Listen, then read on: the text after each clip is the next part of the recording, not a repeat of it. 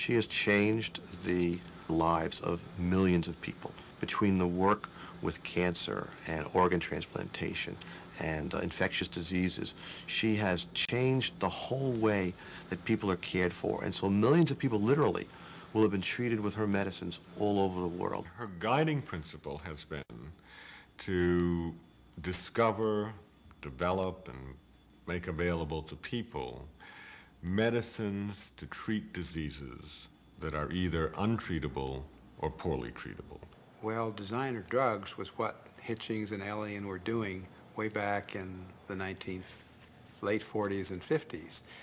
They found metabolic steps, and then they designed drugs to interfere with those metabolic steps in hopes that they would have a use, either in cancer or infectious disease or something else.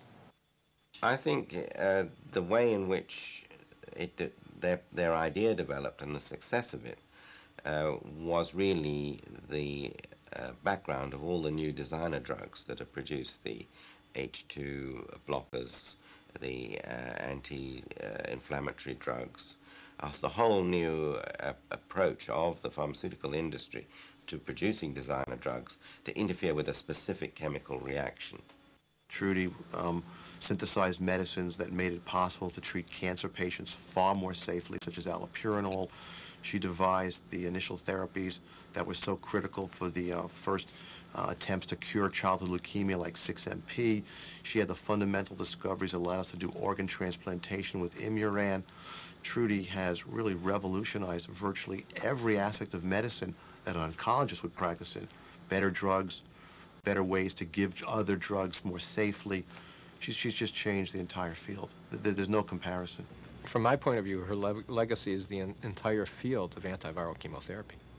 I mean, it was, just an orphan out there. Now it's a mainstream field in which anti-herpes drugs, anti-HIV drugs, anti-hepatitis B drugs, now anti-influenza drugs are just burgeoning.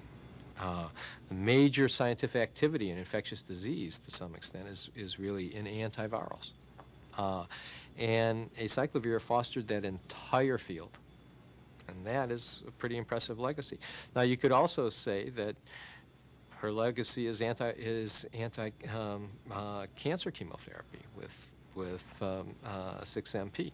And you could say her legacy is gout also with Allopurinol. So she's given us lots of legacies, and that's why she's a Nobel Prize winner.